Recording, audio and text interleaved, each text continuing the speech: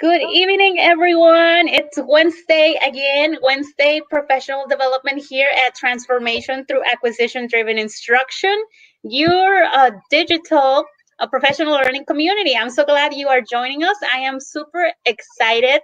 Every Wednesday is just excitement for me. I mean, it's marvelous that I get to learn from amazing people throughout the entire nation on all kinds of topics. So I'm really excited today to introduce you to Heidi. But before I introduce you to Heidi, I just want to introduce myself again because every week we get new people. So again, I'm Berta Delgadillo, and I am a high school Spanish teacher in Savannah, Georgia. And I have created this space to invite you to learn and to grow together as teachers and just to be there for each other. Whatever is coming our way, we are teachers. We will make it through, and we will do the best that we can with the situations thrown at us. I mean, that's just what we do, and we're so grateful. I'm so grateful for this beautiful community and for people like Heidi, who, when you reach out to them, they say, yes, I'm there to support teachers. So I am going to go ahead and let Heidi introduce herself and tell us a little bit about, what's happening today. I mean, I'm excited about the topic because it is a topic that is so meaningful to me. I love to bring the community to my classes. And because I'm going to be going virtual, that's not going to be possible. I'm not going to be able to have a food truck in my classroom or outside the school, actually not in my classroom. I'm not going to be able to bring a heritage speaker to tell my class how to make tortillas. I'm not going to be able to do all of that because of all the COVID, school closings and all of this that's happening. But Heidi is going to tell us how she does it. And she's been doing this even before school closures. So we're learning from the best of the best. So I'm going to turn it over to Heidi so she can introduce herself. Hey, everybody. How's everyone doing tonight? I hope you're all good. You can put it in the chat.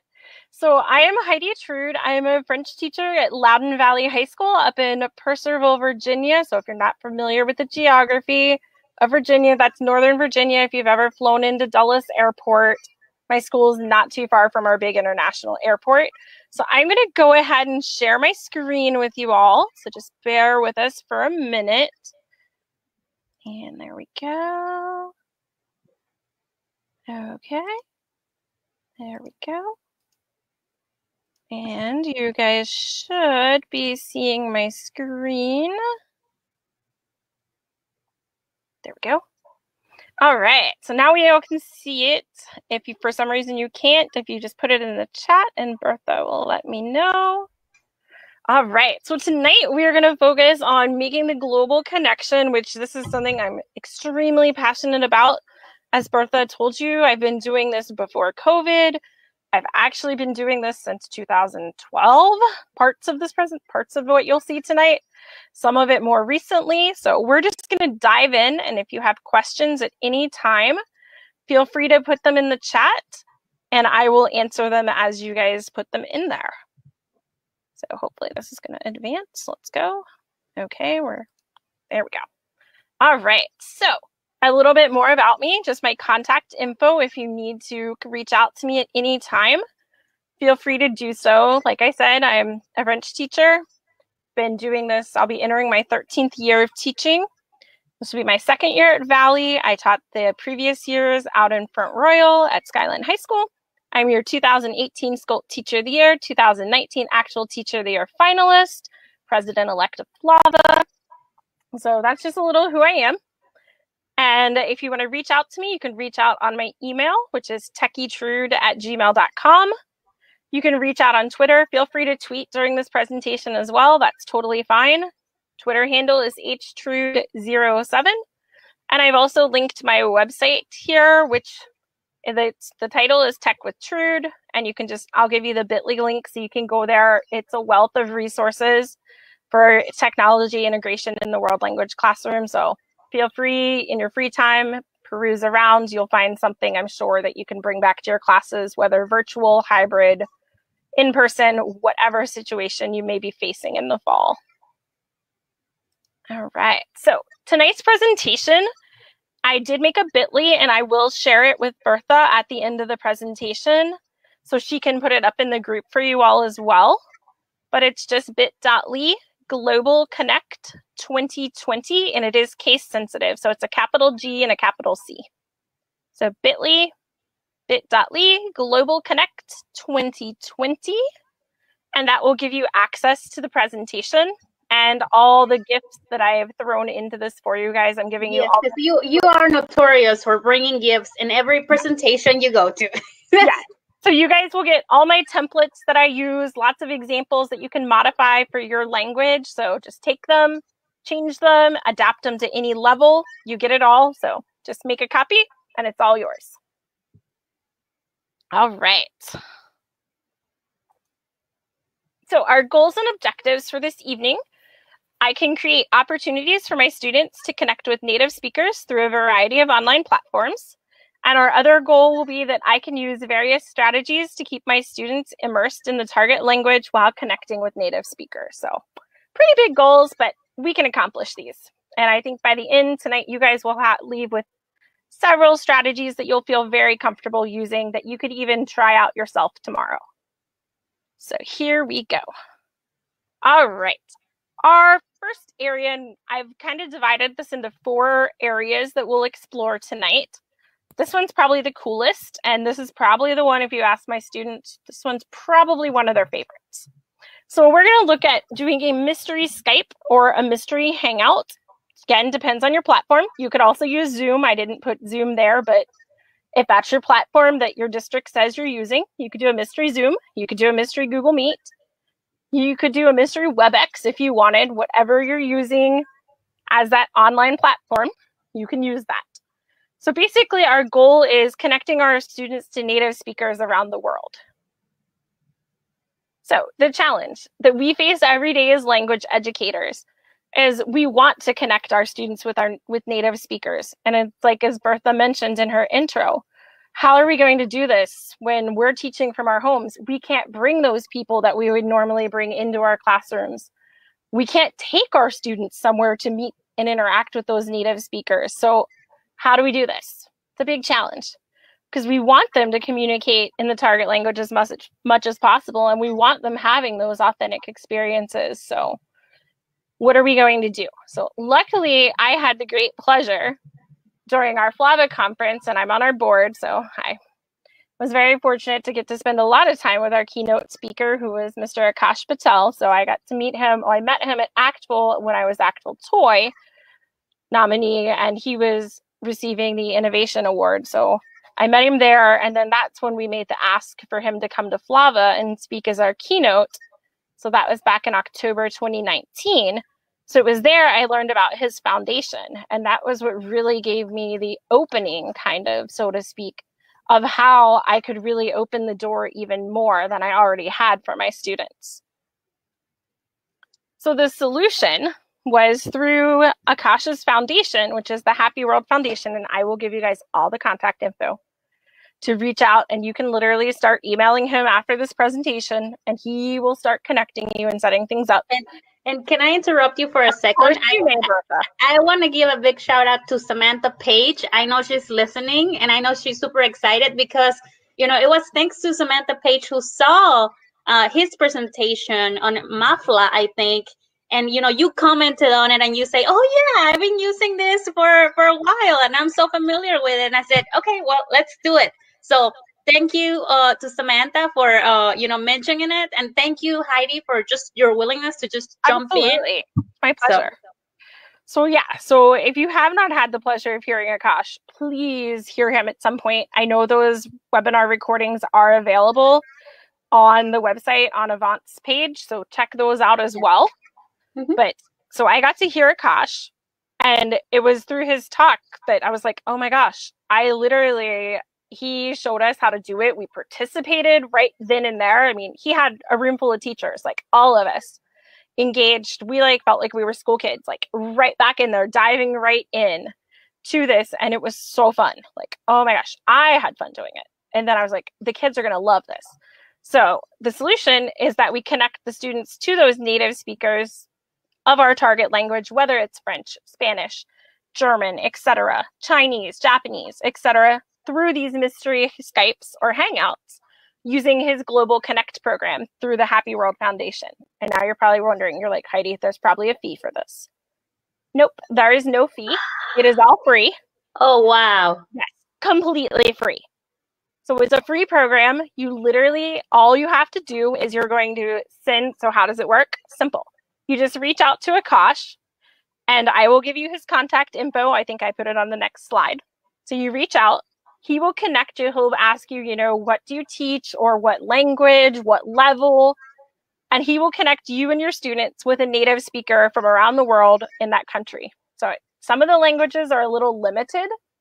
Spanish, he has tons of volunteers. So you could have someone in Spain. You could have someone in South America. You could even specify, like, I'm working on this unit. Do you have someone who is a doctor? Like maybe you were in the medical chapter and you want them to actually talk with like a medical professional who's in that target language. Like my friend did it. Wow, that's specific. Yes, the doctor actually took them on a tour of the hospital there. That's incredible. Yeah, it's incredible. So he'll connect you, and what he does is he'll give you that individual's name and their contact info, as well as their availability for the week. So then it's up to you to reach out and be like, Akash has given me your name through the Global Connect program. I'm a teacher, and I would like to set up a hangout this week. When would be a good time for you? And then you and that individual work out the details, and you decide like, okay, do you want to do this, that, the other thing? Like you set it up to however you want it to be. And I'll explain a little more with it, but oh my gosh, the kids love it. Like love it. So here's his contact. So I'll leave that up there for a second so everyone can write it down, but don't worry, you are getting a copy of it. So you'll have it, and you can literally, I hyperlinked it, so you can literally just click it and it'll send you the mail right there to him. It's I wonder if Akash is ready for all these people who are watching to get all those. I probably should have warned him ahead of time. I'll text him as soon as we're done. Yes, he will give you his personal cell phone number. He probably wouldn't have cared if I would have put it on here. But I just didn't want to do that to him. But just email him, and he will set it up, and he'll be like, okay, he'll probably even start matching you now if you want to do just a trial run at your house just to see how it works. Oh my goodness. Oh, he has volunteers that are just waiting. They love this. Like I'll show you some pictures of my class and talk about the volunteers. Like they're amazing, and the kids love it. Like, and the volunteers love it, and they'll like, we almost missed lunch one block because they got so engaged, and I'm like, that's our bell, guys. And they're like, we don't want to go, madame. It's still like, we're still talking to them. And I'm like, okay, if you want to miss lunch, we can keep talking or go get your food. And if they're willing to stay, you can eat in my room. It's fine. Like, I don't care. You're using the target language. Keep going. Like, I can eat my food later because it's I had planning the last block of the day, so it didn't bother me. But the kids literally, they ran to the cafeteria, got their food, and they came back and they kept talking in French. Yeah, so it's that cool. So hopefully this has given everyone a time to write down the contact. But again, you'll get the presentation. It will be hyperlinked there. You literally hover over his name, and it's already showing you on mine, mail to Akash. And it will literally just send the email. Or you could even tell him, my school's starting in August. I'm starting in September. I'd like to bring someone in the first week. Can you set this up? And he'll tell you yes, and be like, what language, what level, and you'll be good to go. His website is there, and it tells you all about the foundation and everything that he does. He's also a teacher full-time too.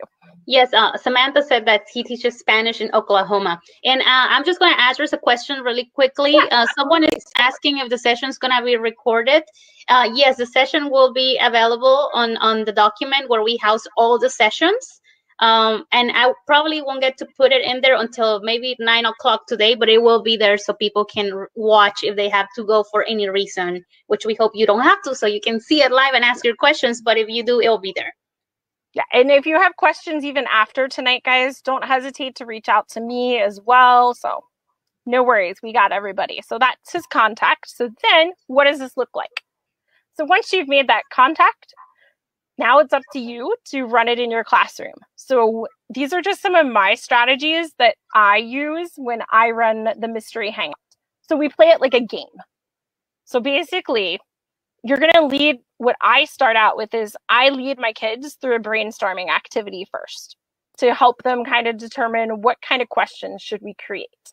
So their goal is I don't tell them. They don't know ahead of time where the speaker is coming from. They don't know. I'll tell them if it's male or female just to help them in creating their questions. So I'll tell them, class, today we have a guest coming to us from wherever. This person, he or she, that I'll tell them their name so they can greet them when the person pops on the screen, but they know nothing else. They don't know what they do. They don't know where they live. They know nothing. They just know a name, and that's pretty much it.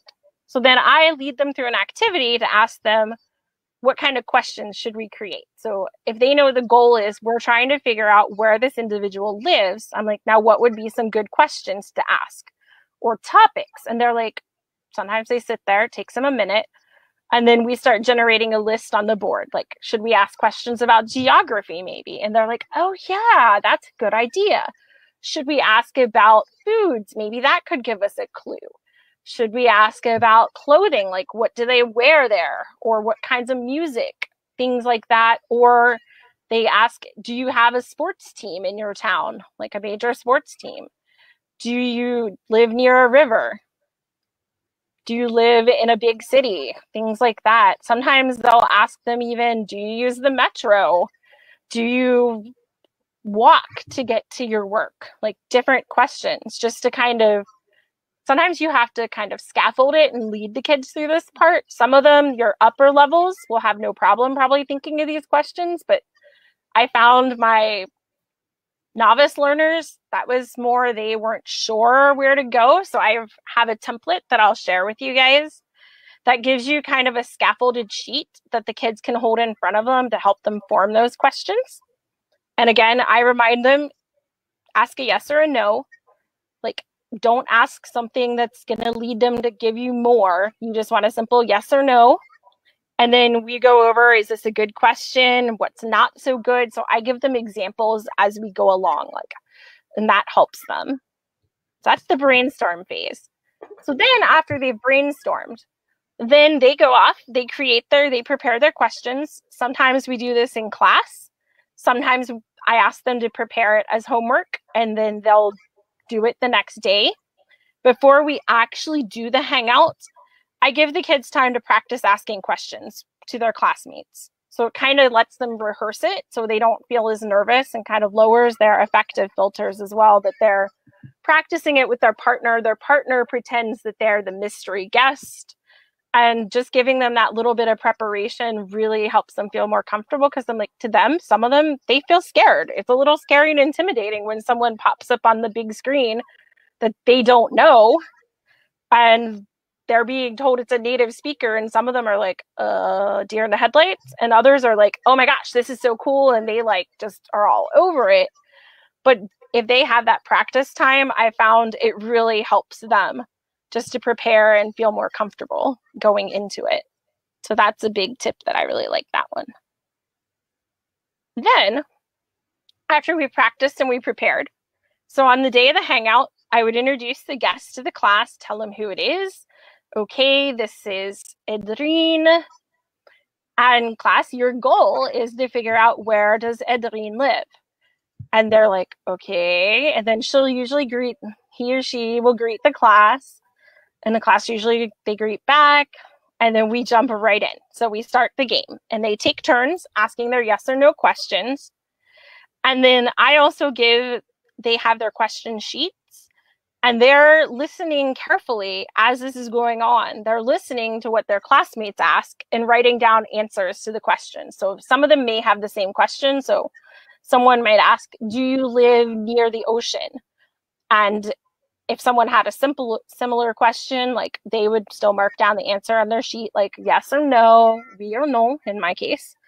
And then that way their speaker won't get the same question asked like 5 times, because Johnny wasn't paying attention when Susie asked the question. Because I'm like, I feel bad for the speaker if they have to hear, do you live near the ocean 5 times in a row?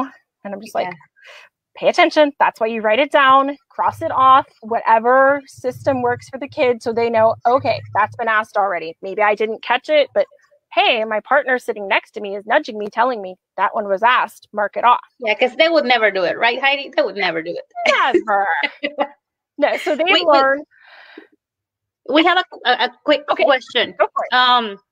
I think this is from Elaine. She's asking, do you get a mystery guest for each period?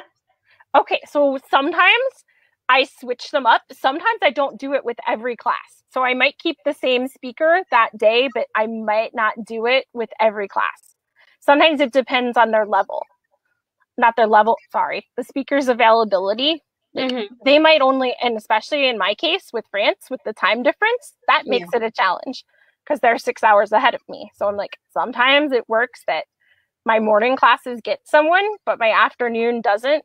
So I try to vary it up and I tell Akash, hey, I need someone who might be available at this time. And the cool part is sometimes he has native speakers who are here in the US that are like studying abroad over here. And that really throws the kids off because they're like, they sound exactly like a native speaker, but then they're not saying yes to the questions that we think they're in France. Or then the kids start thinking the speaker's in Canada. And then one time we had a speaker, she was actually in Atlanta, but she was a native French speaker. And it like totally threw them because she was here studying in Atlanta. So that threw my kids for a loop. That's incredible. That we had one another time. She was studying up in Philadelphia and was a Fulbright scholar studying in Philly. And that one threw the kids off too. Yeah, like they get thrown off sometimes, or they think, like they start judging and thinking, well, oh yeah, they're going to be from here or there. Like it blows the kids' minds. But then the cool part is they will tell the kids about their home country and what it's like. So that's like after the game. So you keep playing the game. And then I step in if I need to, like especially for my level 2s, sometimes the 3s. If I need to step in, I will step in and assist them with the language. But pretty much it depends on it depends basically on the availability of the availability of the speaker. And then Samantha Page is asking, do you need parent permissions for kids to be on camera? Or in our district, yes. But they handle that all at the beginning of the school year with a paper. Like our district's really good about that. So yes, if the kids are going to be on camera, absolutely. But check with your school and your district. Yeah, always check with the school and the district. I know what my district's rules are, but I can't say like what Bertha's district's rules are. And do you work with one native speaker all year, or you can work with different ones? You can work with different ones. You can switch it up. Like in all our mystery calls, we do different ones, but then sometimes I'll be like, once you have their contact, you can just reach out to that person on your own and be like, hey, could we just have a follow-up with you this week? Or could you chat with my kids this week on a topic? Like my one friend who's a Spanish teacher, she would make the connections and then she would usually pair one person up with that class and kept that one person. Okay, so there's a lot of flexibility. Lots of flexibility with this. Like it's all how you want to structure it. I like the game aspect of it because I definitely. I'm competitive and I like to turn it into a game with the kids. So I'll keep telling you how it works. So then I would step in and assist. I also invite my admin in when we do these. Like that's a great way for them to see your kids using the language and to see something really cool and different. So you'll see I have some pictures coming up and my admin come in and participate. My district supervisors and curriculum specialists come in and watch and play along. Like we make it a whole production. Like everybody comes and plays. I am super excited. So then what would happen is the students and the speaker engage in, we call it the game.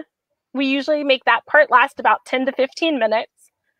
By that time, if they haven't figured it out, the speaker will then tell them or they'll give them hints. Like one of the times the speaker pulled out a flag to help the kids. So that's like, they'll give them hints along the way, or sometimes the speakers will slip up and they'll accidentally say where they're from. They don't mean to, but sometimes it just happens. And sometimes the kids catch it. Sometimes they don't. I'll catch it and I just usually play along and pretend I didn't hear that at all. So that's one way. So it happens. And then after they've guessed, if they get it right or they don't, it's still okay. After the game ends, the speaker will then share a lesson because you've already talked with the speaker ahead of time about either a cultural topic. They'll share about their home country, or one of the times one of our guests shared, we were doing an art unit and they created an actual presentation all about art in their home country. So that was really, really cool. The kids liked that one. Some of the times they'll just talk about stuff, like whatever you want. Sometimes the kids want to know about schooling, food is popular. My kids were all into like music as well, so they would talk about that. And then you can decide ahead of time what you want that in time, like after the game, to look like, because normally calls are about 30 minutes, 45 minutes max. So you decide what you want it to look like. And again, it's all based on your preference and the speaker as well. So it's a lot of flexibility with it of what you want it to be. If you just want it to be the kids getting to practice some and ask more questions, the speakers are cool with that. If you want them to share and engage with your kids and then let them ask more questions, you can do it that way. Or if you just want to play the game, that's fine too. Like one of the speakers actually competed in beauty pageants. So that was kind of fun for the kids. And then my kids were like, well, what's your talent? And she's like, well, I'm a singer. So then the kids asked her to sing and she sang for us. So that was really cool. And that was another one. Like there's so many highlights that we have that's happened, and it's all free. And that's like, no one believes me when I tell them this is all free, like completely free. So here's what it looks like. These are my darlings. They're so cute. Hopefully this will play and you guys can hear it. If not, you'll get to see it afterwards. Okay, come on, internet. You can do this. Wait for it. Okay. And guess, my classroom does have chalkboards. I kind of think it's cute, but yeah, my building's a very old building and I still have chalkboards. So this is what it looks like. And these kids, I forget which video I put in. Okay, can you guys hear or not? No, but I think if you click on share screen, it should give you the option to share the audio. Okay, so let's see it. I'm gonna stop my share and we'll try it again. So let's try it again, my friends. Let's see. Share screen. Okay, just look for the share audio in the next window. Okay. Share. Oh, there it is. Tiny hidden box. All right, let's try this again, my friends. Okay, so here, this is my level. I think these are level 2. I think. Comment classe qui voudrait poser une autre question? These are my level 2s. Tu veux poser une question? Oui? And as you guys can see there, as you're watching it, they all have their little sheets. A couple of them, I'll pause it. A couple of them have Chromebooks. The ones who have their Chromebooks out, there are researchers.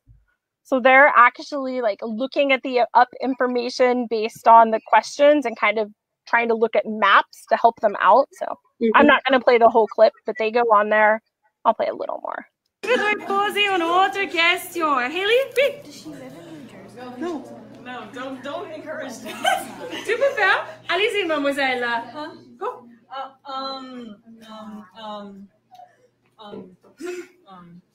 Est-ce que vous aimez la musique classique?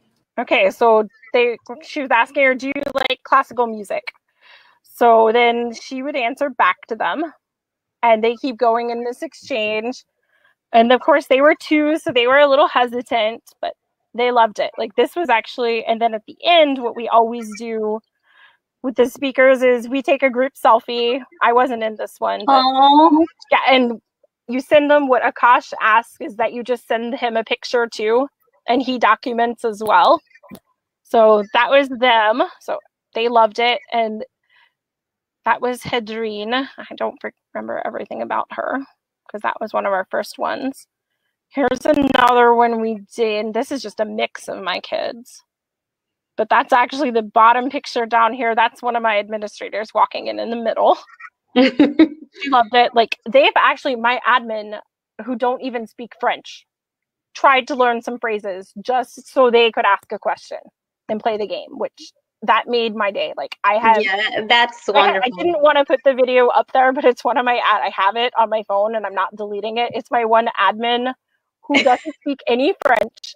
He worked with my kids. Like, I'm just getting emotional talking about it, but he worked with my students and had my students teach him the phrase so he could ask a question. And that was just like, that is how amazing my admin are at my building, that they will do that and sit with my kids and participate. And I am just so blessed to be at that school. I know exactly what you mean, because I am also blessed with incredible administrators, you know, at the district level, absolutely. At my school. I mean, that makes just a huge difference. Yeah, it makes a huge difference. Like, there they are. These are the three. Yeah, these are French threes. So, Heidi, I think we answered Samantha Page's question, but she had another question. Yeah, go for it. And she said, how do you coordinate, manage kids asking questions? So I think with the video, we answered that very clearly. They go up to the front of the room, right? And they take turns. They go up, and I usually take it by volunteer first. Like, I'm like, who wants to start? Like, usually before we get on, I kind of have a predetermined order. Mm-hmm. Kind of like, okay, like, you're going to go first. Like, this kid wants to go first. You're going to go a second. And if your question's already asked, that first one you want to ask, you have another one ready. Or just take it by volunteers. Like, some of your kids might not want to go up as much. Some of them are going to want to be up there the whole time. Like, your ones usually are those kids who always participate. Mm-hmm. They might be the ones who always want to be up there, but I open it to everyone. Like, in my one class, I had one of my kids with special needs who was pretty quiet in class until we started doing this. Like, we did a hangout. That student took the lead. It blew my mind. Like, he's just like, I'm doing it. I'm in. I want to ask a question. I'm going to ask a question. And I'm like, you don't even speak up in class. And you want to go do this. Okay, great. Go for it. And he just kind of took the lead in his class. And I was like, I'm sitting back in the back taking pictures, and I'm amazed. Like, they will surprise you during these things. Like, kids who don't absolutely talk. I mean, and that's just kind of like the power of bringing the community to the classroom. Yeah. I had the situation with a young lady in my class. She was brand new to my class, and she was almost in tears after we had the food truck unit, because she said, I was able to communicate with a real Spanish-speaking person, and they understood me, and I understood them, and I feel so accomplished. Exactly. I mean, like, it's they just feel like they can do something with the language, like, that they're using the real language and talking to a real person, not just their teacher. Like, and they like it because a lot of the volunteers are younger too. I mean, like, this was Yannick, and he was a college student. So they kind of felt like they were closer to his age. Then he started mentioning music. As much as they love us, we're not as cool as this other people. Cool. I mean, we're cool, but it's not like I do the same things that they do. Like, they could talk about the music and everything, and I'm like, what? And the kids are like, they would get into all these debates with them, and I'm just sitting there like, and my admin's like, what are they talking about? I'm like, they're talking about music, but I don't know who these people are they're talking about. I'm like, it's all good. So, like, you can see on my chalkboards, like, this is some of our brainstorm even that's going on. And yes, I have to write in chalk. It's a change, but I don't mind it. I've got, you know what? Dr. Crashen would love you. He loves to use chalkboards. I don't like chalkboards. I loved my school. This is like, I just finished my first year there, but I'm like, it's chalkboards. And I was like, okay. I had to figure out, like, okay, I've never written in chalk. Like, I wrote in chalk back in elementary school. I had to learn how to make my writing look pretty on a chalkboard. So that's just like what's going on there. We had like topics. So it's like weather, we had geography, the kids listed, monuments. Like, does your town have any important monuments where you live? Religion. What else did the kids say? I'm trying to read everything I put up there. Seasons. They wanted to know about custom. Let's see. Time, food, languages. Like, does your city, are there more than one language spoken there? Like, that could be a big clue. Sports, money, government. Let's see, over on this side, we said festivals, clothing, television. Like, do you have TVs or not? Is TV big? Any famous people from your town? Population. Let's see. I'm trying to see what else I put. Flags, agriculture, transportation, things like that. But that just kind of gives you an idea, and the kids move their chairs so they can all be seen. That's my principal sitting there at my desk. And they're like, literally, they're all into this. And you can kind of see there they have like their guiding questions that help them. And that's what you guys are going to get. This one was a fun one because this one really threw the kids off because we had twins. And the twins, I will tell you, if you can get the twins, get them. They also speak Spanish. They're from Spain, but they're also French teachers. So they're a lot of fun. Wow. And oh my gosh, they're probably one of our favorites because it really threw the kids off because A, you're getting two of them at once. And they're identical, so they could switch on and off on the screen too. And like usually they sit together, but sometimes they'd play around and one would be on and one would be off. And then you had to figure out who was who. So they're just fun. So that was a fun one we did. And they're the two who did the arts unit with my students, like made a whole presentation. I'm like, I mean, with them being teachers, yes, I would imagine that. Like I was like, I don't even make an art presentation this nice for my own students. Like, I'm like, okay, I'll just keep this and add materials for next year. This is being put into my art unit because, like, it's the whole. They did it in French, but it's the whole artist of Spain. So I was like, I didn't even know some of these. So I'm like, I have a whole artist of Spain presentation done in French now. Excellent cross-curricular for Spanish and French. Awesome. And I mean, it fit right into our AP unit because we were dealing with our arts unit. So I was like, this is perfect. And the kids loved it. So you can see my researchers are over there. These were more of my questioners, and they got really into it. And it was great practice for my kids being AP that they could hear the different accents, even with French. So I was like, this is perfect. They love it. Then here we are again. These are level 2s. There's my principal again. And here we have more of our brainstorm going. And like you can see with the 2s, I kind of scaffolded it more with the questions written out for them. Whereas the older kids, we would just list topics on the board. Also, let's see, this is just a cool little bit. We were featured in Actful, like not the last issue, but the February issue. Mm-hmm. There's a little feature about my kids doing this and a feature about Akash, and my friend and I are the featured teachers down here, and it has a little article, so you can check it out. I don't think I hyperlinked it. If you want the link, I can send the link. Okay, so in terms of technology, what do you all need?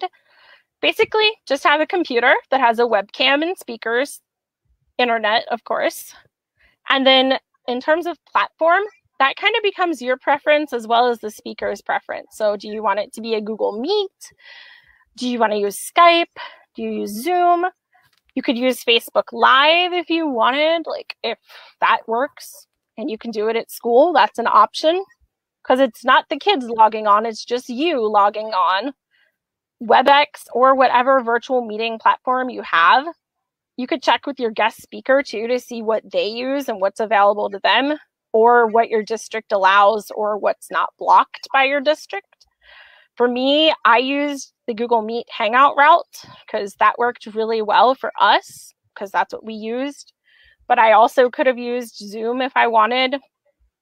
Like Facebook also was a possibility because it wasn't blocked on my computer, or Skype, but just see what the speaker has available to them and what you can use. So you might have to ask your IT what's allowed and then see what the speaker can use. And if that speaker doesn't work, that they don't have what you have, you just reach out to Akash and be like, hey, this person doesn't have this platform or can't use this platform. Do you have someone else? And he will find you someone. So don't let a tech, basically a tech challenge, it doesn't mean it's the end. There will be someone else he can connect you with. So what I'm going to give you all, and you'll get the presentation, but I will just show you. I shared the link earlier on the comments. So if the people or audience who's watching can go to the comments and find at the beginning, I shared a link to the presentation, but you'll get it again. I'm also going to share it on the document that you guys have access to, where you can see the past recordings, and it'll be in there as well. So this should open. There we go. I just want to make sure they open for you all.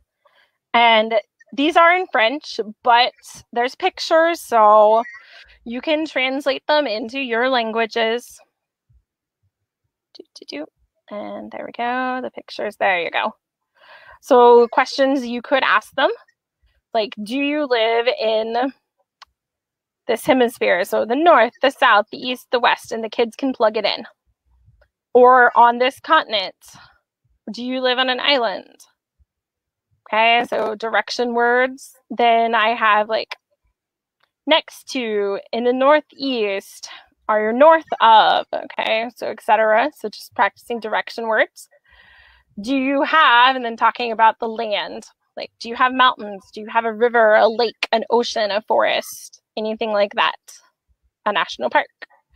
Is there, talking about weather, la météo, tornadoes, earthquakes, floods, snowstorms, rain, very hot temperatures, very cold temperatures, humidity, things they might want to ask. Monuments, like do you have, and then just different places, sports. Some common things that I use to help the kids just scaffold their questions. So are you, est-ce que vous êtes, is your state, or you could change it to country. Est-ce que votre pays, is there, are there, est-ce qu'il y a? Or do you have, est-ce que vous avez, or are you in, est-ce que vous êtes dans, blah, blah, blah. So those are just some common starters. And then the kids get their question document. So the question, the answer. So is it yes or no? And then any information like to help them figure it out can go in there. And then questions, more questions that the kids, once they figure it out, if they want to ask other questions, they could pose them there. Kind of if they wanted to know more about something a speaker said, they would have that in there. And then just some guidelines I gave you all. And this one's just another question document. So this one just is a little bit different.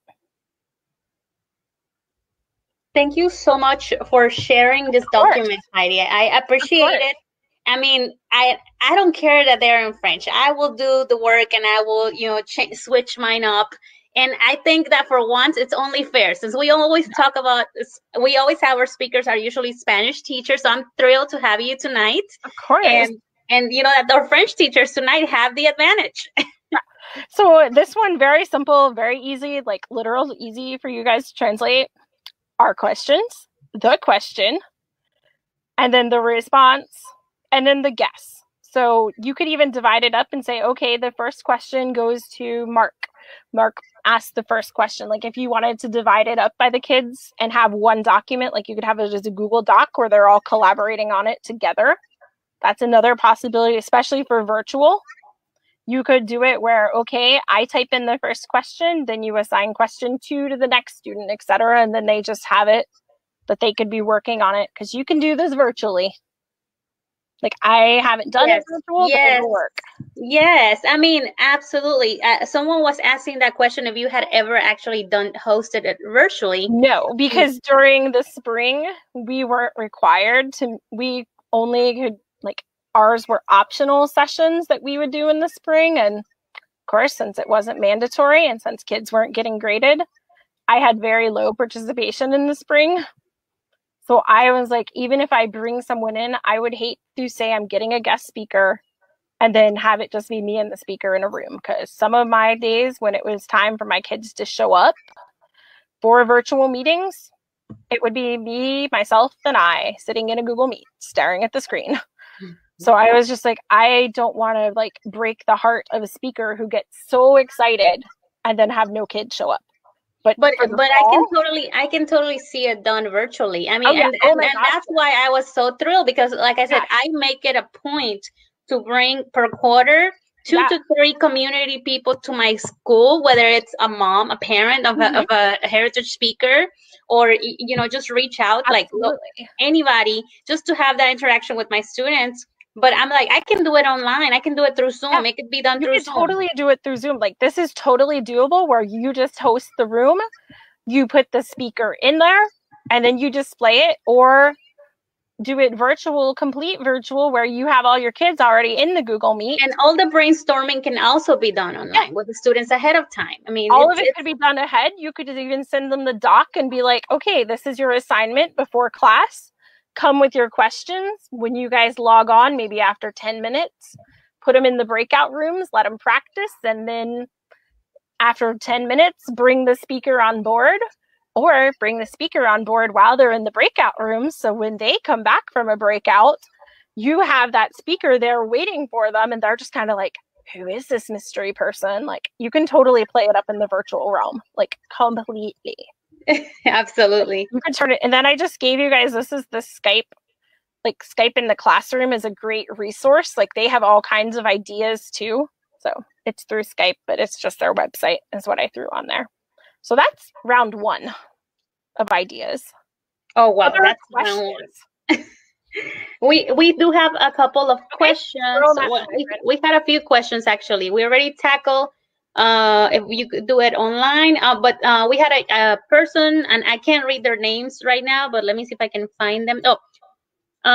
I use Blackboard Ultra. Are you familiar with Blackboard Ultra? Can they use it to host these virtual meetings? I am not familiar with Blackboard Ultra.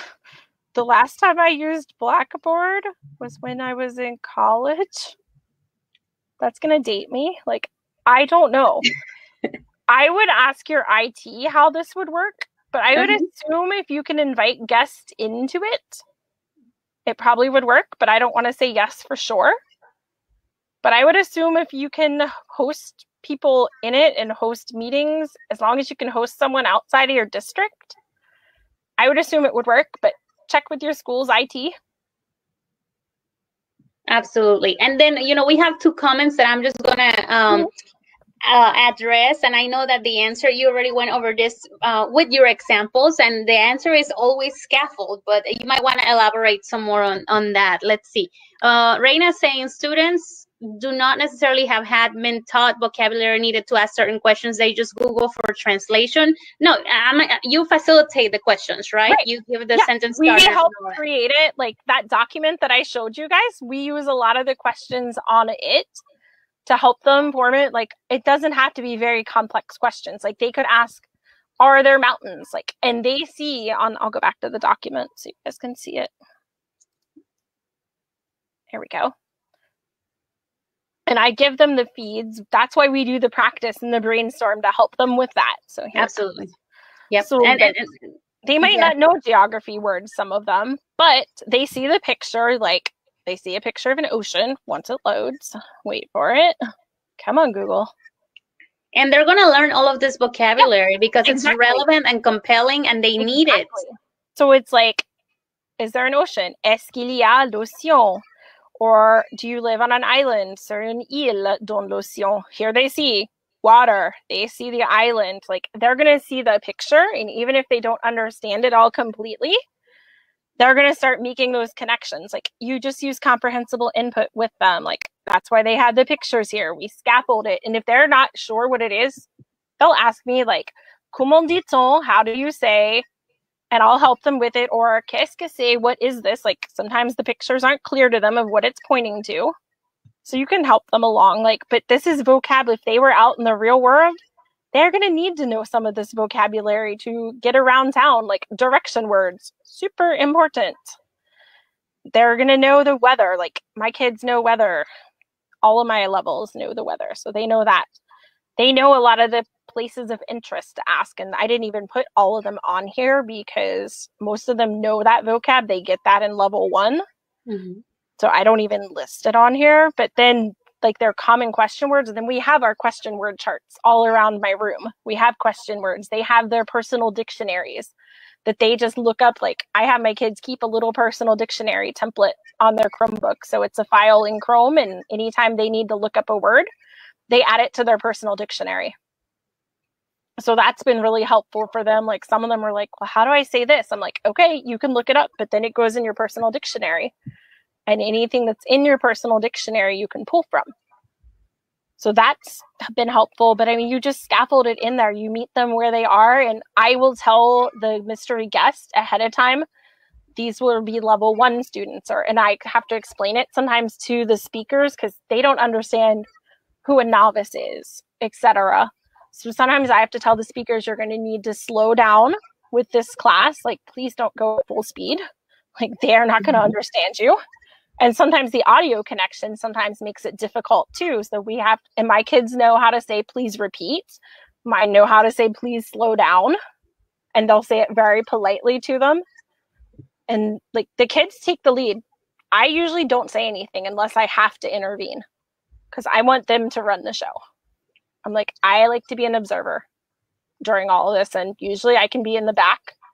I'll come up to the front if needed, but the kids usually, they figure it out. The speakers are also, all of them are really good about helping the kids kind of reformulate a question, or if the speaker doesn't quite get what my kids are saying, they'll ask the kids to repeat or to speak louder, and the kids will do it.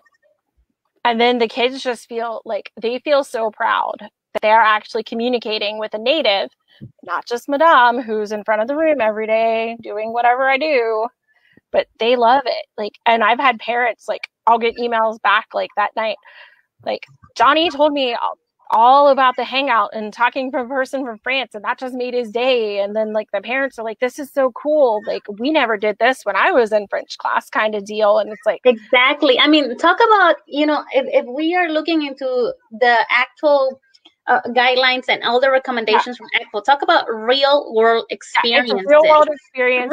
How much more real can it get within our limitations? Cultural comparisons, the interculturality, like it is all there. But if you don't want to do the first option, there's more ways you guys can do this. So this one is one that I did. I didn't do this one with native speakers, but you can. So this is using Flipgrid. So this is option 2. So option 2, and you can do this same premise as the mystery Skype or the Hangout, but you're going to set it up with another teacher in a class. So you would pose the questions and you respond through the Flipgrid. So I did this with my friend. We just decided to pair up our classes because he's one of my good friends, and we were looking for something to engage our kids in a different way because we were just like, okay, he's like, I need my kids to communicate more. He's like, would you mind if my kids communicated with your kids? I'm like, sure, no problem. So we came up with the idea, let's turn it into a game because the kids love games. So we made we called it Mystery Flipgrid, which I'll share our template with you all. And I'll show you what that looks like. And you'll have access to this in the presentation. And again, it is in French, but very easily adaptable. Just don't use our code because that's to our grid. I should have taken that off, but that's what we use. So our goal, and we put it in English so the kids would understand our goal, was we were going to ask each other questions that allow us to discover the location of the other school. So then your objective, ask yes or no questions to figure out the location of the partner school before they determine ours. So how we did it was our starting assignment was dire bonjour, say hello. And in French, you introduce yourself in a Flipgrid video, doing your best to use full sentences, answer the questions in your first video. So giving your name, your age, and describing yourself with 3 different adjectives. So that's what each student would make that first video, your school and my school. Then, once you see the other classes' videos, you're going to pick 2 kids who you don't know, who don't go to your school, and basically, you're going to then record a response to their video. So don't just pick your kids. Like, don't have your students respond to the kids in their own class because that's going to defeat the purpose. And then you're going to ask them oui or no questions, so yes or no questions. And then we made a list of good examples and bad examples so the kids would understand what's a good question, what's a bad question. So I'll just go over a couple of these. But do you live east of the Mississippi River? Okay, that's a good question because it's not as specific, still leaving it kind of vague. Whereas not so good, do you live in Canada? Okay, very specific. So we wanted them to kind of go a little broad with their questions. Do you live in North America? Good example. Not so good, do you live in California? Because I'm like, okay, that's going to narrow it down right away. And then do you live in a state or a country that begins with certain letters? Things like that, etc. Then once you've responded to your video, you would record, and you could use this same setup if you want this model. You could use it with the first option too. So you're going to record your presentation in a response to them in a response, or you can create a new video. Either way, just restate the question in your answer so we know like what question you're answering. So for example, Sally might ask, Do you live west of the Mississippi River? Jared says, yes, I live west of the Mississippi, for example. Once you've answered, you're going to find the original video posted by whoever asked you the question and leave them a video response. So Jared, who answered Sally's question, would have to go back to Sally and find Sally's original intro and ask her new yes or no question. So they just kept this feed going into Flipgrid. And then eventually you should narrow down your information that you can start asking more specifics.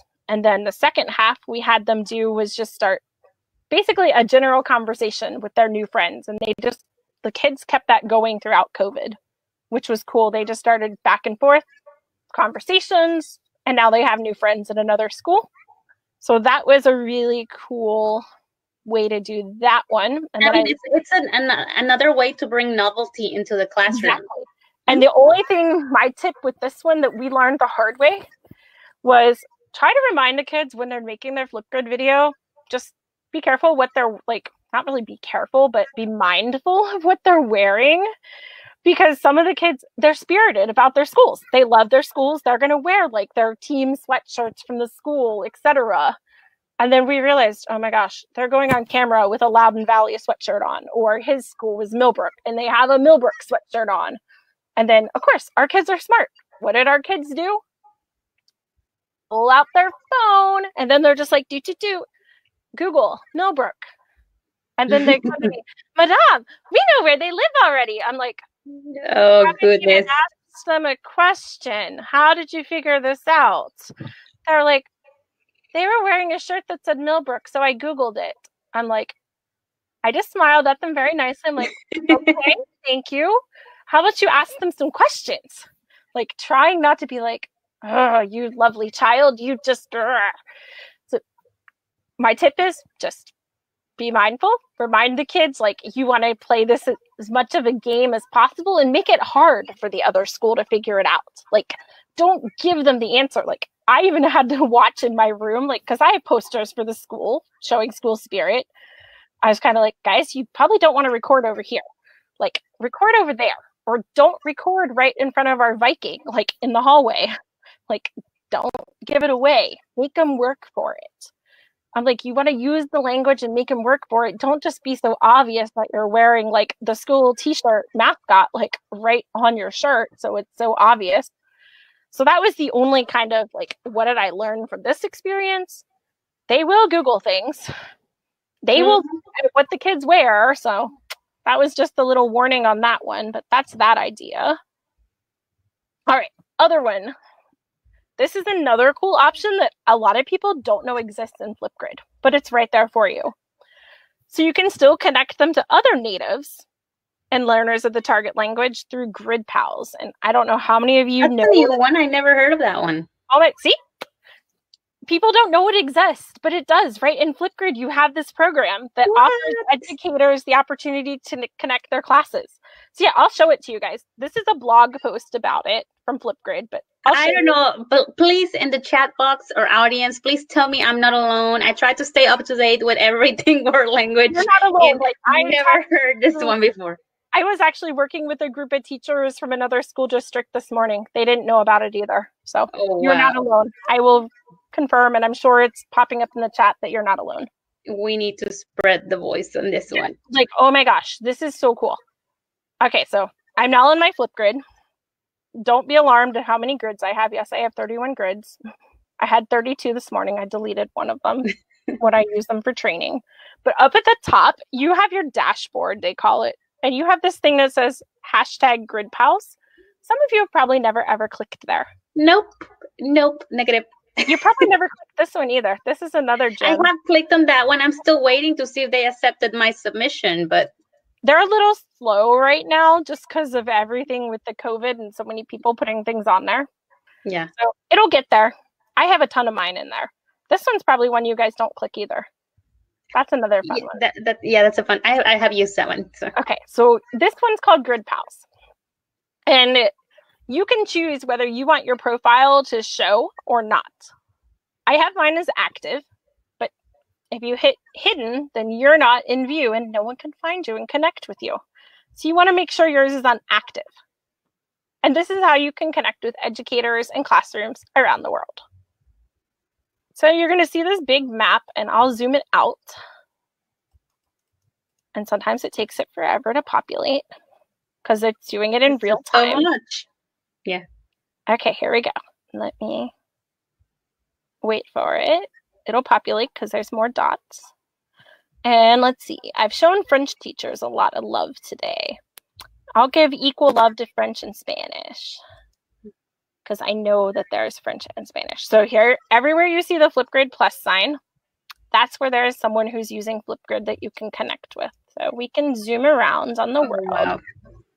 You can also filter it if you want. So there is 28,436 people that you're available to connect with.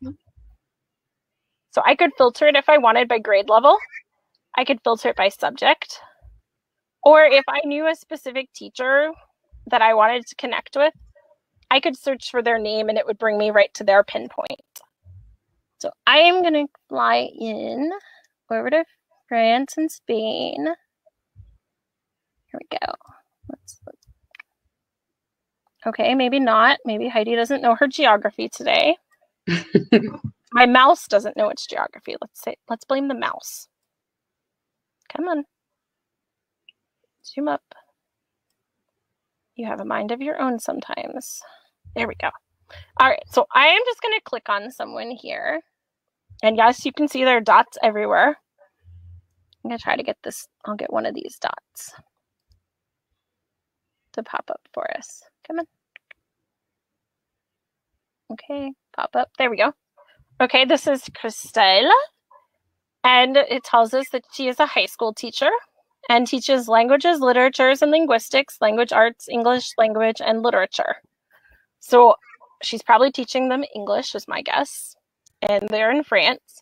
So I could reach out to her. It has her social media. She has Skype, so I could send her a message on Skype asking, could I connect my students with your students?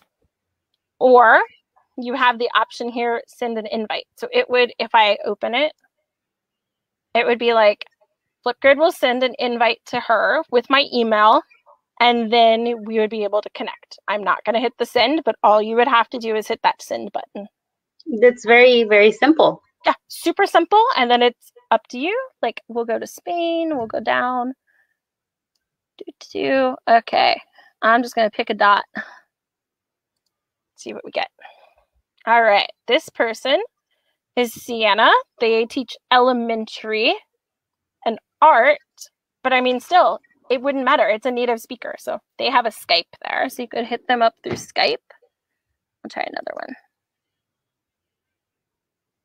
Come on. Sometimes it's a little slow. Okay, this person is another elementary, but Monica, and again, it gives you Monica's Facebook. It also gives you her invite link. If we go back over, we'll come down here into South America or even Central America. Whoops. I'm not the best at flying us around the world. Okay. Those maps also don't help, you know, because it takes forever to load and they are slow. And once you click on it, it's ahead of you anyway. So yeah, it's kind of like doing its own thing. There we go. Let's try a dot. Okay, I'm just going to click a dot. We're going to see. Okay, here's Andreas.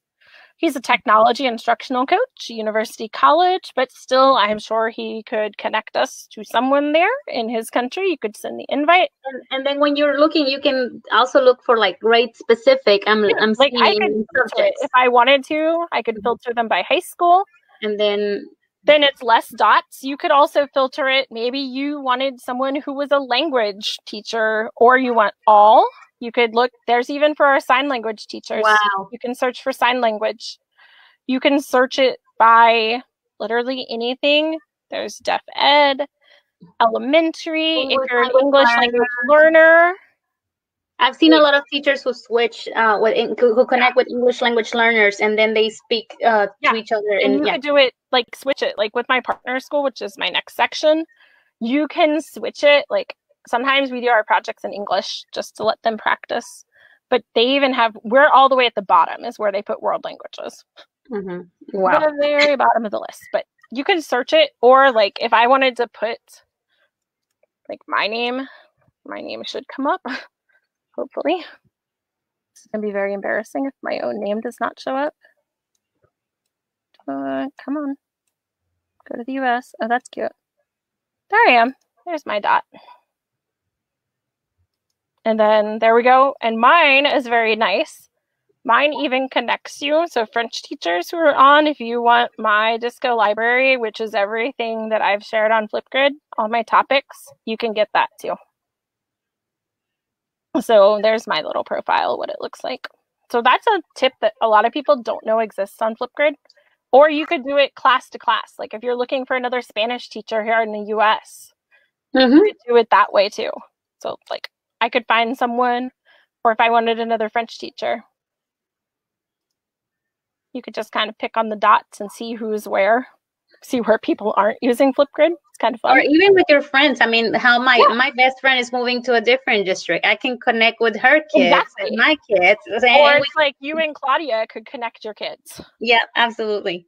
Or like you can connect, like just how my friend Zach and I connected our kids on the mystery one. You could connect them not in mystery and just be like, hey, you're going to have Spanish language pals in California. And they're learning just like you are learning, and you guys can talk together. Like there's total options like with this, and then it just makes a grid like in your grid that's called Grid Pals, and you can do whatever you want with it. Yeah, Ronetta's saying that she's in there too. So Yay! You can find Renetta. Hey Renetta, she's like my EF friend. She's really cool. All right, so that's that one, and that's there for you. So if you need to read about it, it's there. And this was actually, the Grid Pal concept was actually created by a teacher. So that's the cool part. That's amazing. Because she wanted her kids to have pen pals. So that's how it was formed. And the last segment that I do, and this is like my passion, is I actually have a school-to-school partnership. So connecting our students to native speakers of the target language. And I have a whole other presentation on it. You guys can click that link and that takes you there, which is the full version, because I gave you the abbreviated in this, basically. So mine actually began back in 2012, and I'm partnered with Nico, so Nicolas Huppert, who is at the Lycée Bazin, and he's a math teacher. I'm a French teacher. It works, like, and I hate math, but we were partnered together. I think most world language teachers hate math, but I don't want to make it a generalization, but just from what I've heard. Yeah, like, we're just not math brained for the most part. And he is, but we're both super techie. This was like, that picture is the very first time we met. Like he came to my school. It's one of our old pictures. This is more current over here, but we do things together all the time. So we've done so many projects over the years. Like we've done Google Hangouts, like with each other. Oh, I made a typo there. I'll have to fix that. We've done collaborative projects over Google Drive. We've done Flipgrids. We've done virtual reality together. His kids have made my students videos because back in my old district, the videos that went with our textbook were so old and ancient. They were the same ones I learned off of. So his kids actually redid some of the videos for us to make it more modern. And we also, way back, we did a program called Quiz Revolution. It was like making our own Jeopardy, but now that site doesn't even exist, but it did back then. Mm-hmm. So those are just some ideas we did. My kids and his kids, actually, we won a Flipgrid contest with our App Smash project we did through Flipgrid, which I'm giving a webinar on it tomorrow.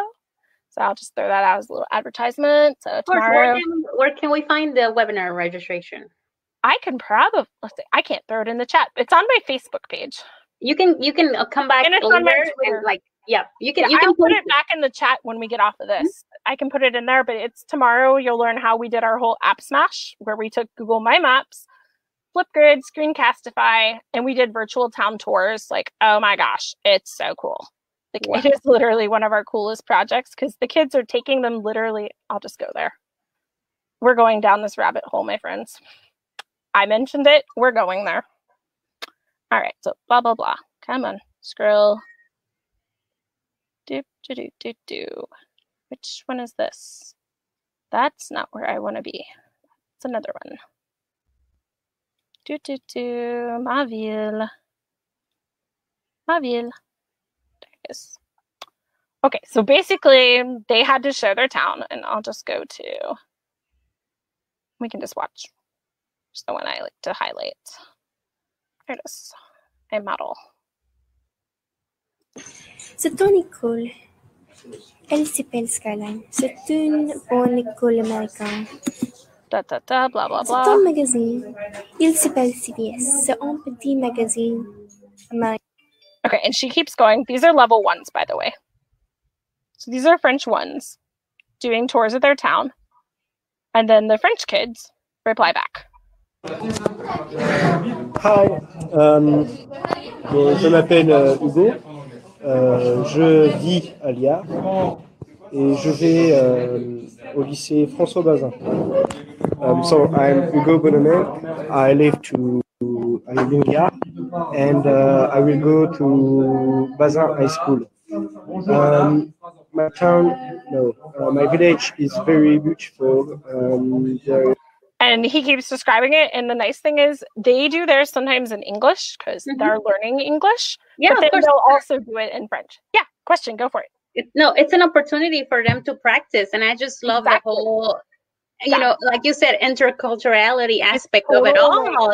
It's and I mean, the kids, the French kids would then do the same thing. Like they make the map. And then my kids would respond. Je vais vous présenter mon village qui s'appelle Rouvroy-sur-Audrey. So they get to hear different French accents. They see the town. Like, I loved it because the kids would put in the pictures. So not only are my kids hearing the target language from someone else, they are hearing it from a native. They're getting to see the town and how it's different than their own. Like, there's so much possibility with this. Yeah, it's amazing. It's amazing. And that's all, like, that's my partner school, their amazingness. Okay, let me go. Other projects, I've linked like a whole presentation there. What else we've done, it's all linked there. Those are just the kids. They're awesome. This is one of my kids who talks about it. Like, I'm actually going to let you watch part of this because he's one of my favorites.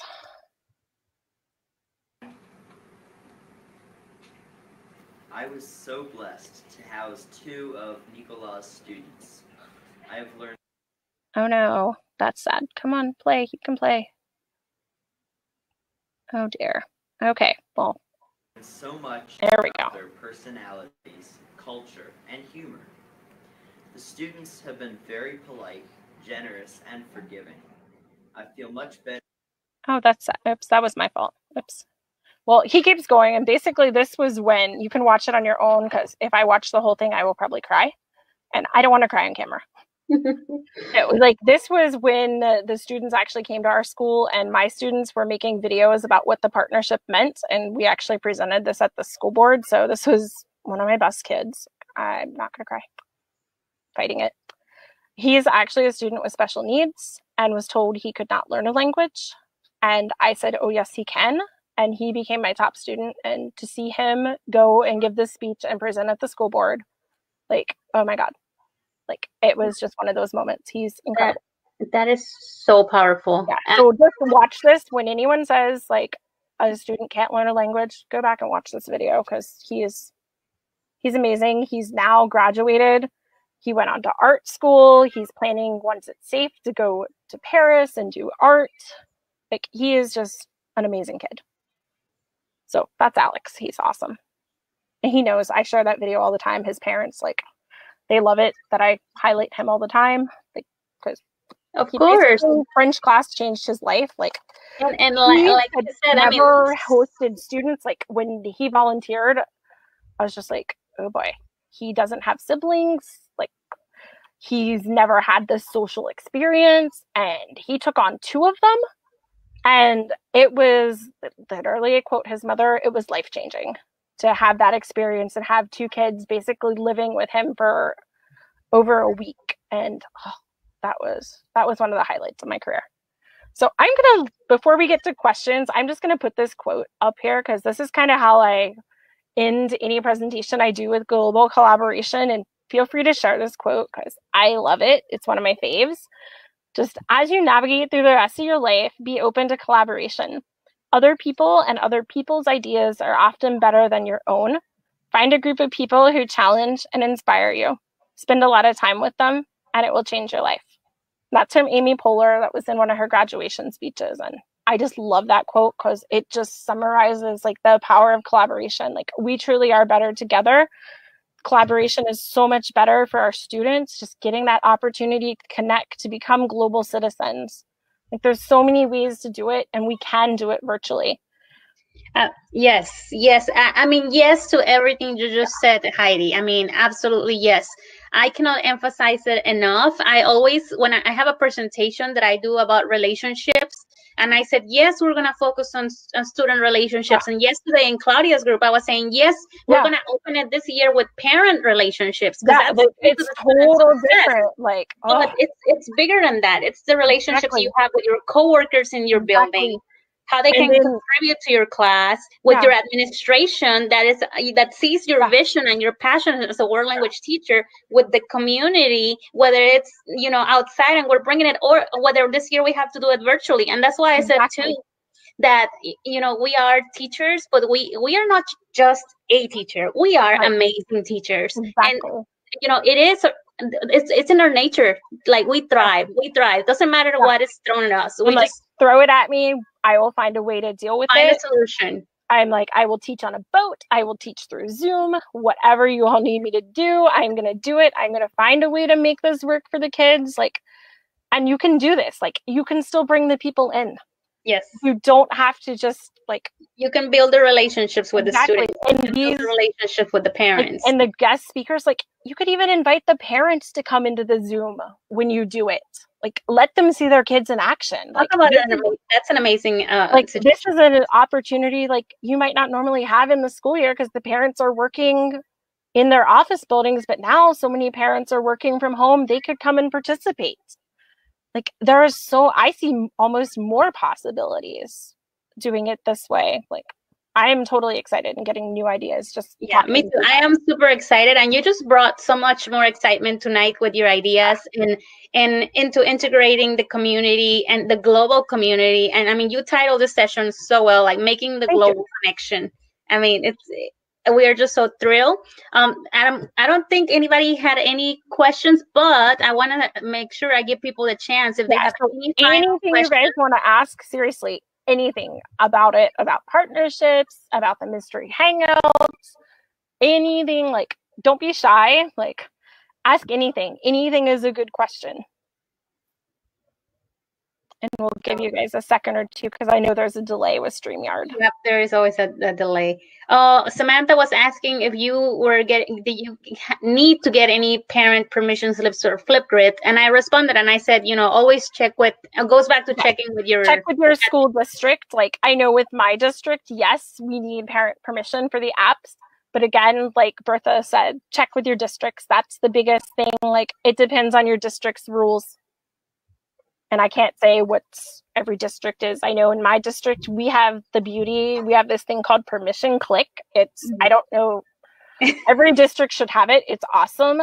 You literally just fill out the template and it'll auto send it to the parents and they just have to click a box. I don't have to collect paper anymore. It's lovely. Yeah.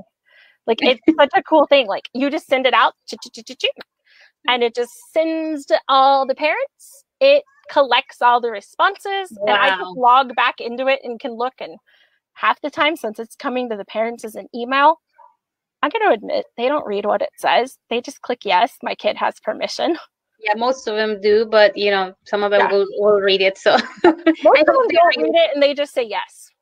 Yeah. Or we have it's easy. We have Rebecca who said she had a mom help her son with his virtual Spanish tour of the house last year, and it was a beautiful moment. Great advice to include parents. Yes, in every opportunity you have to do that. Like let them come in. Like I told them, like when we were doing our optional virtual meetings in the spring, I would send of course the reminders to the kids, but then I would also send a remind out to the parents saying, if any of you would like to join us and learn some French, please come and join. I had one parent show up one time with their kid because their kid wasn't coming to class. So the parent made it more punishment for the kid, but it actually turned out fun because the parent's like, I learned. And the kid was just sitting there like with this scowl on his face, like, I am so embarrassed right now because mom is sitting in my session with me. And I'm like, hey, but mom got to see what we do in French class and mom really liked it. And then you bet Johnny was at that next one. Like, that kid was there. He was all in. And we have a couple of questions that did come in. Okay, All right. so Mary is asking for the mystery hangout, how long does it take to get a match? I'm not gonna lie, Akash, if you message him tonight, you'll probably have an email tonight from him. It does not take long. Like, seriously, he's kind of like me. He's like an Energizer bunny. I don't think he sleeps. Like, seriously, like, he will send me texts at all hours sometimes. He'll be like, hey, it's like 2 a.m. in the morning. I found you a match. Can you do one this week? Can you do one tomorrow? Well, school doesn't start until 2 weeks from now. No, but he'll find, like, he is very responsive, and he'll even give you his cell phone number so you can text him too. Like, if something is coming up and like you're not hearing back from the speaker, like he gave you the email but you don't hear back, you can just send him a message. Hey, I haven't heard from this person. Like, are you sure the email is right? Or can you reach out to them or see if they're okay? Or maybe like your school's email, it got caught in the spam filter. Not gonna lie, that happened one time with mine. Like, their email got trapped in my spam filter. It wasn't that they weren't responding. I just didn't know they were in the junk folder. It happens. It happens. It happens. Like, it's life. So that's why we should make it a habit to check the spam folder too. I mean, I made it a habit, so every it's like I check it more now because I learned my new district a lot more gets sent to spam than my old district did. So it's like, oh, even emails from AP Central were going in spam. Right. That's kind of a problem. But no, like, he is super responsive. So okay, we have literally plan it. Samantha is asking if you have any suggestions for interpersonal writing, like pen pals and writing or something like that you may know about. Like, suggestions for finding one or suggestions of how to facilitate it? I don't know which one. I'm guessing she's talking about finding one. Like, you could do it still through the Flipgrid, through Grid Pals and connect with someone that way, and just, you could also manage that as a writing part. Like with my partner school that I have in France, we do writing things too. Like, the kids email back and forth. It's not just all talking. We do interpersonal too. Sounds awesome. And then we have a question. Are the mystery speakers usually teenagers or could they be adults? They're adults. Like, we've had adults, like some are college age. So I don't consider college age people like teenagers. Like, they've all been, like, most of the ones we've had are in their 20s and older. So yes, you'll get a variety, and you could it just depends on the availability, but he has like hundreds of volunteers, more for Spanish than other languages because Spanish is his background as well. But I'm pretty sure from my friend, my Spanish colleague who's used them, it's a variety. Just depends on who's available when and like what time your classes are. And I don't even know yet the schedule for my classes for this coming year. So I'm like, I still have to figure out how this is going to work because we don't know our schedules and we're virtual, but we don't know if we see our kids every day. So my key is just be flexible, and I'm going to take whoever's available. And if I have kids at that time, we'll do it. Yeah. Or just, the kids might even, if your schedule is pretty flexible, they might even be willing to just jump in. If you tell the kids, hey, I have a surprise for you at this day, at this time, like if your district's not as structured with it, the kids might want something that's different. Yep. What else? I mean, there goes that novelty aspect of it. Exactly. I think that is it. We had a question about the presentation. I shared the link. So the link was shared 3 times throughout the presentation. And there it is. I'll put it up and again. And there's a smaller link, and you can access it. However, I also shared just now a comment. If you guys want to get the growing list of all the presentations in one place, and you can share those links with your admin, if you want to present to them, you know, an idea or something, you can do so. You can access that link through this link. You can get request access to the link through this link that I just shared. Mary's saying, okay, no, she was answering. And then Samantha was asking again about asking admin permission. Again, Samantha, I think every school is going to have a different rule, and it is always safe. We want to keep our jobs ultimately. So it is always safe and best practice to reach out to your admin. Even for me, I know my admins are going to be fine with everything that I do, but I still need to run it through them before I do anything. I will probably send my admin, in my case, an email. Hey, I learned about this and I'm going to try it. Is there anyone else I would need to contact? Anything else you think I should consider? This is my plan. So for me, every time you come to your admin, don't go to your admin with a question. Go to them with an idea and a solution, and like think ahead. And that way, they'll just, run through the information. Doesn't matter how busy they are. And they'll say, oh, go ahead. Or maybe, have you thought about this? Or have you talked to this person?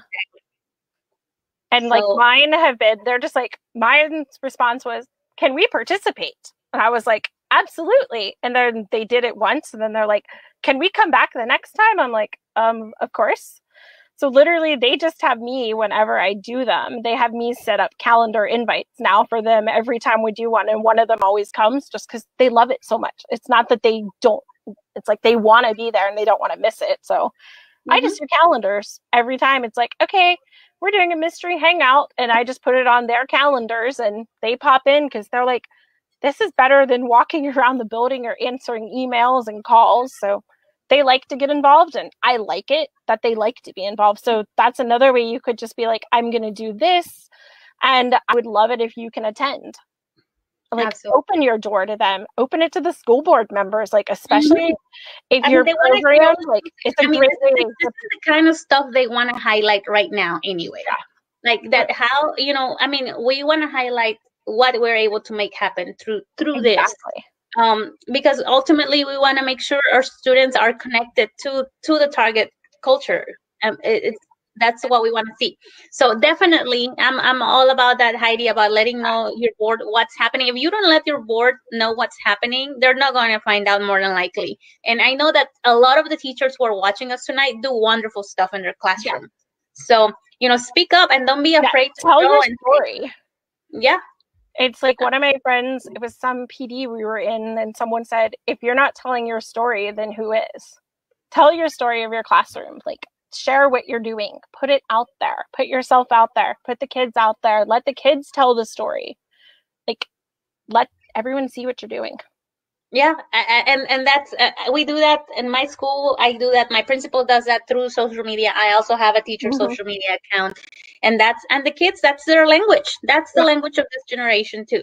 And the parents the same. Like the parents want to see their kids like on our school's Twitter feed. Like my principal, when she comes in, she'll video it, and then they put it out on our Valley Twitter, and it's like the parents have already signed the approval that the kids can be on the Valley Twitter. They want to see their kids.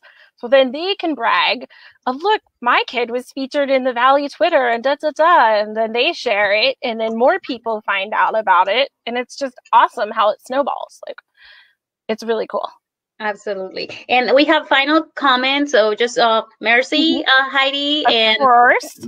Mary saying thanks so much, that we're wonderful. And we have Facebook user says, thank you for this valuable and insightful presentation. You're welcome, thank you for facilitating this much needed webinar. Absolutely. Okay. And then, we have just a lot of thank you. So thank you so much. You're welcome. I'll stop staring so I can see you people. Like, so I'm not looking at my rainbow pretty background anymore. There we go. Now I can see people. Yay. And definitely telling the story. So we want to challenge you to find ways to tell your story. Make sure, obviously, always check with your admins, because, I know some schools are a little bit more strict with social media guidelines, but definitely if at all can be done, you can create a document for your parents to let them know you're going to highlight the students, and do it and share your successes from the class. So absolutely. Thank you so much, Heidi, for your time. I mean, we're really here for a while today, but your willingness and I look forward to learning more from you, Heidi, because I know my district's going to have you pretty soon. So I'm so excited about that. Yay! Thanks, guys. Have a great evening, and reach out with any questions.